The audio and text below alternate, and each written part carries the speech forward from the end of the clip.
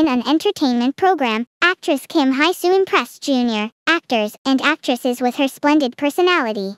In the 12th episode of TVN's Occasionally the President aired, on the afternoon of the 12th, on the 8th day of business, at the Naju Gongsan-myeon market, talks between mart part-timers Kim Hye-soo, Hyo-joo, and Park Kyung-hye were shown. On this day, Hyo-joo revealed an anecdote about Kim Hye-soo and expressed their respect, saying she is a strong senior from the standpoint of her junior. Then Kim Hye-soo modestly said, "I think a lot of people feel I'm a much nicer person than the real me, and a good adult. But I'm not an adult, and I'm not really that good." To this, Tae-hyun relieved Kim Hye-soo's burden by saying, "It's because people who feel it are talking."